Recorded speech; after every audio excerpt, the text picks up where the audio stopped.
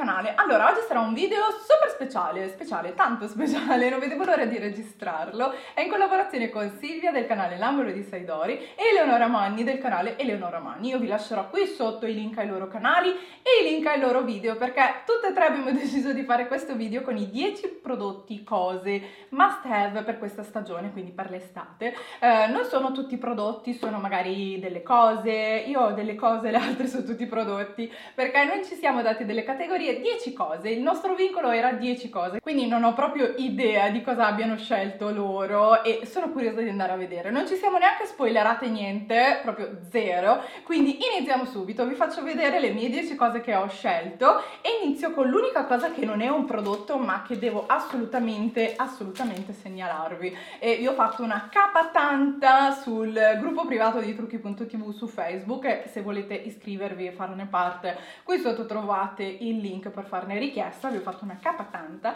e sono, ragazze, i bolero. Che cosa sono i bolero? I bolero sono praticamente delle polverine con più gusti. Questi sono i gusti random che ho preso, che mi sono avanzati, ne ho anche un altro qua. Questo è la menta, questo sport, questo è il passion fruit, buonissimo, troppo buono. E praticamente sono degli insaporitori che voi andate a mettere nella vostra bottigliona di acqua. In teoria andrebbe messo, questo è l'anguria, strabuono, sembra di bere il succo dell'anguria. L'acqua, avete presente quando mangiate l'anguria non proprio in maniera proprio civile, quindi la tagliate a metà e prendete una conca e la mangiate, la scavate, poi rimane tutta l'acquetta, strabuona, e questa sembra veramente quell'acqua. Quindi che cos'è il bolero? È un insaporitore dell'acqua, ha pochissime calorie, in verità non è 0 calorie, viene detto 0 calorie, però ha tipo 2 calorie per 100 ml, quindi sono davvero poche e ti aiuta tantissimo a bere, soprattutto adesso con la stagione calda. A me aiuta tantissimo, cioè io in verità non lo metto in 1,5 litri, ma compro proprio le bottiglie da 2 litri, così ce lo caccio dentro e mi piace molto di più, perché sennò sono troppo dolciastri. Tra l'altro come dolcificante vedo che utilizzano la stevia, quindi questi qua per me sono un must have, che da quando ho conosciuto da poco, cioè per me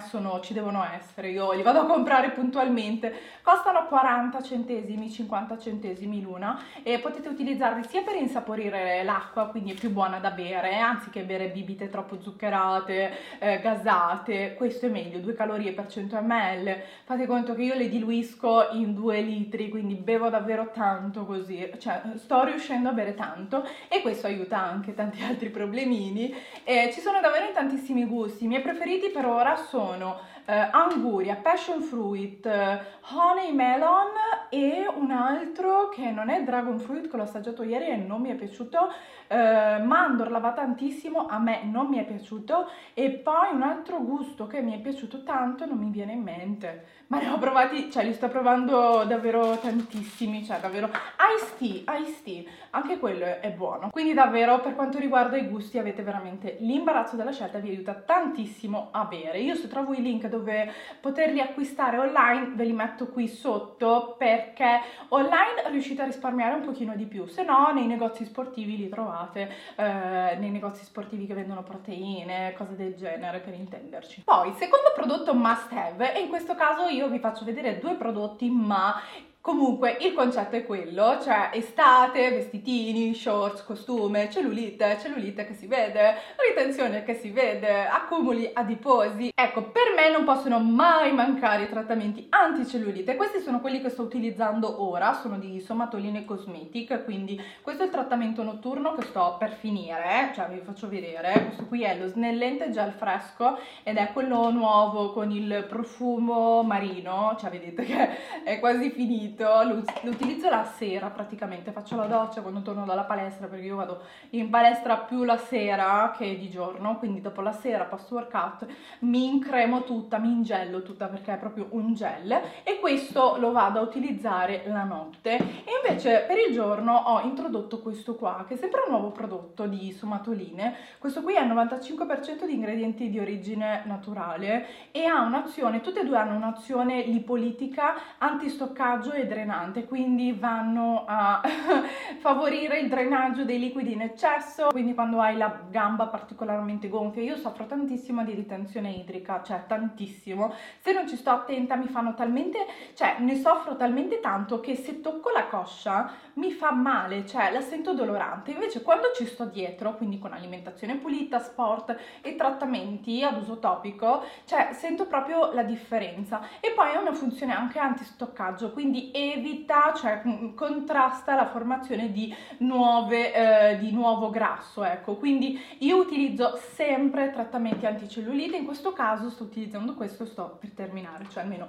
questo qui è in dirittura d'arrivo e questo qui l'ho iniziato da pochissimo, ma mi ci sto trovando veramente molto bene, soprattutto con questo qua che comunque ho già finito, quindi mi sono fatta un'idea, cioè crea proprio una patina. E poi a me il profumo mi piace molto, devi massaggiarlo un pochino perché affinché penetri bene. Io lo applico prettamente sulle cosce, dove sui fianchi e un pochino proprio sui glutei anche, quindi lo vai ad applicare lì dove hai più adipe da sconfiggere, ecco, da limare, insomma. Terzo prodotto must have per quest'estate, per tutte le estati in verità, sono i burri labbra. Cioè io adoro indossare i burri labbra perché sono comodi, confortevoli, ce l'ho su anche indosso oggi, perché non avevo voglia di mettermi un rossetto o un gloss, cioè preferisco un burro labbra leggermente colorato, e in questo caso sto utilizzando questi qua di Lips Maker che sono arrivati da poco in Italia. Questo qui tra l'altro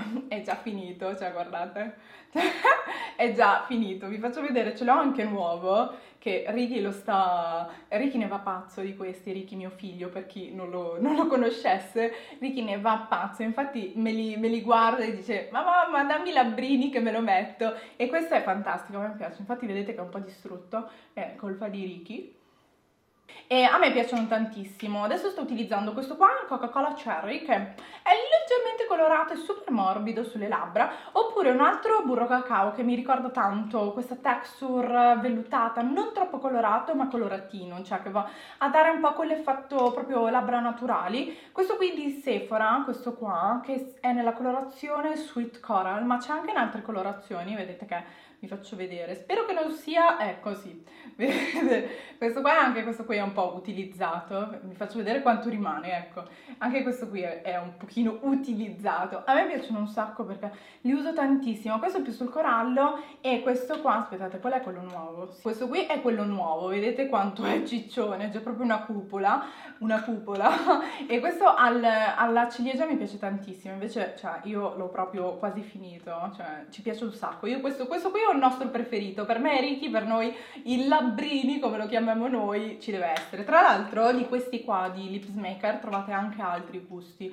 c'è questo qua la Coca-Cola, questo qua la Sprite, questi sono quelli che ho io, però c'è anche la Fanta, la Coca-Cola e vaniglia, molto buono, ce l'ho nella versione in stick così. Comunque un terzo must have sono i burri labbra, cioè per me il burro labbra ci deve essere sempre, assolutamente, e questi sono quelli che sto utilizzando di più e che mi piacciono. Quarto prodotto must have che utilizzo tantissimo quando ci sono le belle giornate, quando c'è tanto caldo, sono le acque termali. Io utilizzo questa qui di Uriage, questa qua, in verità ne ho già finita una boccetta di questa, c'è sia nella versione più grande, non so se c'è più piccolina, perché più piccolina ho questa qua da borsetta o più da borsa mare, ecco, questa qui io ce l'ho sempre, la ricompro tantissimo, tra l'altro sta per finire. Questa qua è la Evian Facial Spray, questa è ottima anche se siete delle mamme, da spruzzare ai vostri bimbi. Io quando siamo al mare dico Ricky chiudi gli occhi e lo rinfresca subito, quindi io queste qua le utilizzo tantissimo, le acque termali, e devo dire che c'è stato un cambiamento di mentalità, perché io qualche anno fa non ne sentivo l'esigenza, anzi avevo comprato l'acqua, mi ricordo l'acqua termale di Avene, ma non vedevo tutti questi risultati, cioè non capivo bene come potesse funzionare un'acqua termale.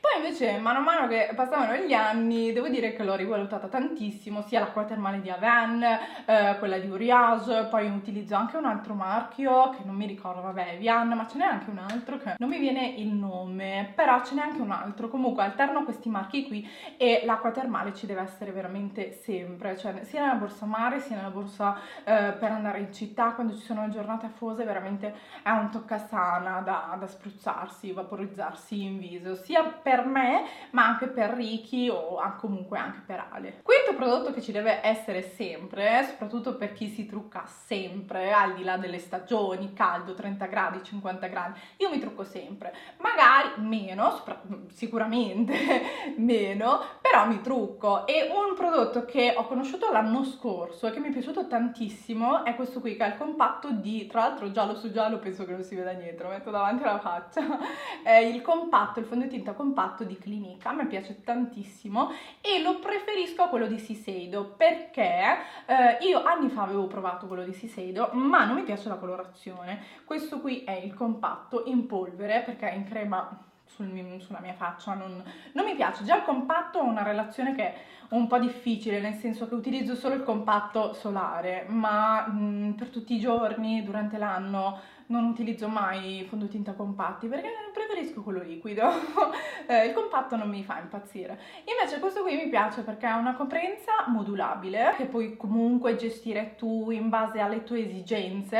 A me piace leggero e poi lo puoi utilizzare anche proprio come cipria per andare a tamponare, però allo stesso momento ha un potere coprente e questo mi piace tanto. Si chiama, non c'è scritto, però Mineral Powder Makeup for Face, non c'è scritto, ha un SPF 30, quindi è un ottimo SPF, a me piace, cioè per me va bene come SPF. Io utilizzo SPF 30 o 50, non di meno, e questo qui penso sia l'unico compatto che ha Clinique, quindi comunque se lo trovo vi metto il link qui sotto. A me piace e io ce l'ho nella colorazione Moderately Fair, che va bene, cioè io cerco di, adesso magari perché ho preso sole settimana scorsa che sono andata al mare, però come colorazione per me ci sta, perché è perfetta, anche con il collo non mi fa stacco. E invece le colorazioni di Shiseido non mi piacciono perché sono troppo sull'ocra, troppo gialline, mi vanno troppo a segnare il contrasto, cioè fanno troppo contrasto sulla mia pelle, non mi piace.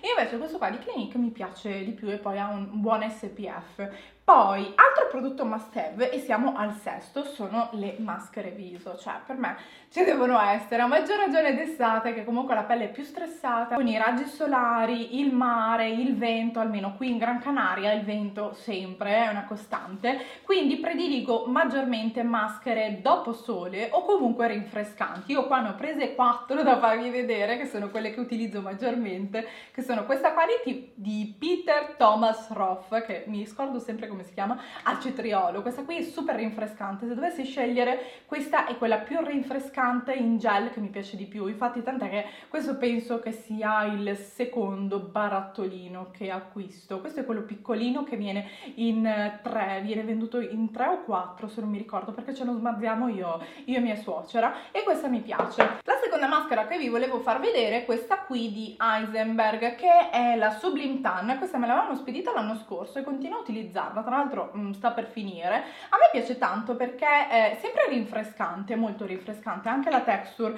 è sempre in formato gel, cioè vedete, c'è proprio un gel come quella di Peter Thomas Roth, non mi entrerà mai in testa, cioè vedete che è proprio un gel super rinfrescante, per questo mi piace. È una maschera sia per viso che per il corpo, quindi per il corpo magari se ti scotti un pochino le spalle o dei punti, allora in quel caso ok, mi caduta la maschera.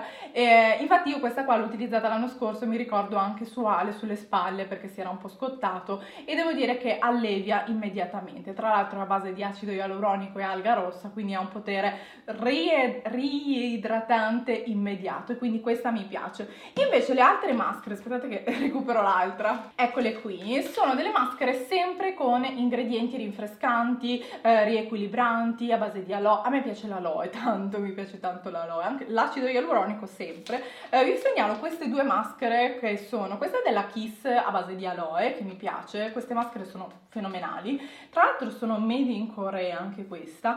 E anche questa qua, sempre, questa qua è della Shaka, quindi costa veramente molto poco, metto qua perché è gialla, e anche questa è made in Corea ed è una maschera nutriente. Queste qui solitamente io le applico quando sono troppo stanca e mi metto a letto con la mia tisana, la maschera in faccia e lascio agire in modo che poi dopo guardo un po' il telefono e dopo 20 minuti tolgo la maschera e dormo, cioè a posto, senza dover fare poi la skincare, rimuovere la maschera. Le trovo stracomode e questi due marchi a me piacciono tanto, quindi face mask, questa qui nutriente e questa qui della Kiss che mi piace tanto. Cioè sinceramente non ce l'ho fatta a scegliere solo una maschera perché io non utilizzo sempre la solita maschera, ma le alterno e queste sono quelle che mi piacciono di più, quindi era impossibile che me ne facessi vedere solo una, impossibile. Poi andiamo avanti, un altro prodotto che è entrato proprio nella mia routine di tutti i giorni in verità è questo spray che è una mist in verità con protezione solare, quindi capita che magari io mi trucco, non utilizzo un primer con SPF o un fondotinta con SPF perché magari non tutti i fondotinta hanno un buon SPF, quindi questa mist a me piace tanto, è sempre di Uriage e ha un SPF 30, questa è una mist perfetta perché io la applico anche su Ricky, amore, chiudi gli occhietti e vaporizzo, perché comunque magari, soprattutto quando magari esci, non c'è il sole, poi esce fuori un sole che spacca le pietre, questa ce l'ho sempre in borsetta, trovo veramente che sia comoda. Avevo utilizzato anche quella di Bioderma, l'ho finita, però anche Bioderma fa questo genere di spray molto molto comodo perché questo te lo metti in borsa e hai la pelle sempre protetta, quindi non è che magari metti un fondotinta che non ha un SPF o non ce l'ha, non ha un buon SPF perché comunque ce l'ha basso, comunque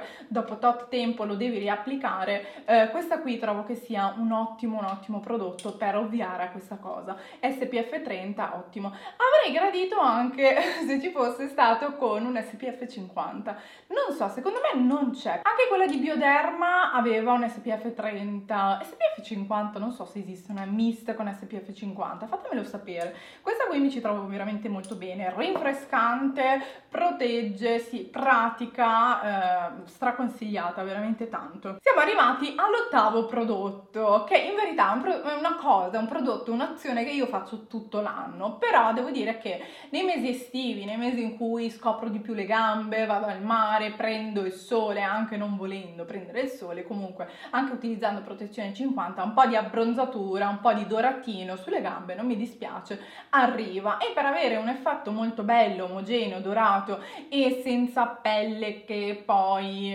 si secca e fa macchie, un'azione che bisogna fare sempre, che io faccio regolarmente, più costantemente, è lo scrub. Io adesso sto utilizzando questo qua, che è l'erbolario fior di salina, che è quello nuovo, che è uno scrub idratante su base oleosa. In verità ho iniziato a utilizzarlo da pochissimo perché ho appena finito uno scrub buonissimo della Cremerie, strabuono, veramente strabuono. Magari vi lascio qua la foto se lo ritrovo perché adesso è inutile farvelo vedere che ce l'ho in doccia. Un barattolo veramente super profumato, sempre su base oleosa, quindi quando utilizzavo quello, anche questo devo dire che dà lo stesso effetto, ha i grani grossi, quindi elimina tutte le cellule morte, ti lascia la pelle morbidissima, ma poi essendo su base oleosa ti idrata tantissimo la pelle, cioè te la lascia veramente super idratata, cioè anche gli stinchi, che sono la parte più secca che ho sul corpo, sono belli idratati, quindi veramente lo scrub ci deve essere, assolutamente, e facendolo regolarmente la differenza si vede assai, veramente si vede assai. Dovrei riuscire a diventare più costante anche negli altri mesi, quindi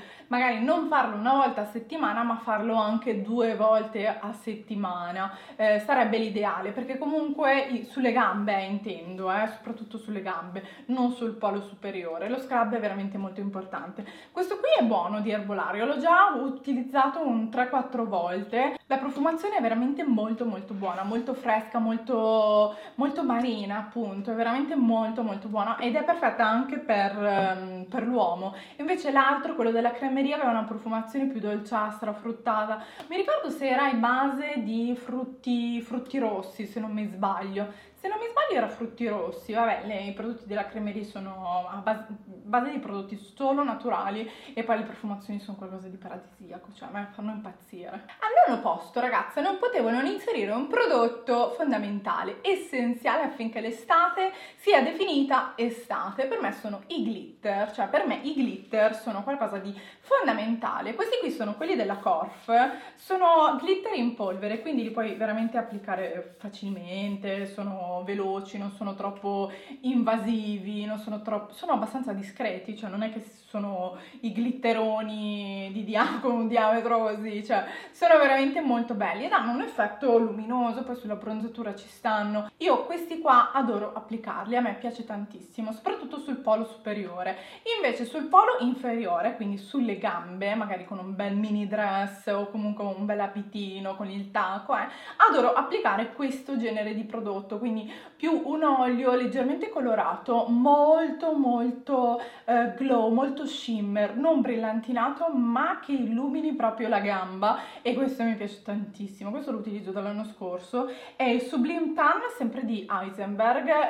Avevo visto un genere di prodotto anche da Elizabeth Arden, poi non è che ce ne siano così tanti di questo genere di prodotto senza glitterini, perché il glitter sulla gamba non mi piace tanto sopra, ma sulla gamba non mi piace, e questo qui sulla gamba secondo me è fantastico, cioè è proprio molto sensuale, poi con la bronzatura. Vi faccio vedere l'effetto che fa.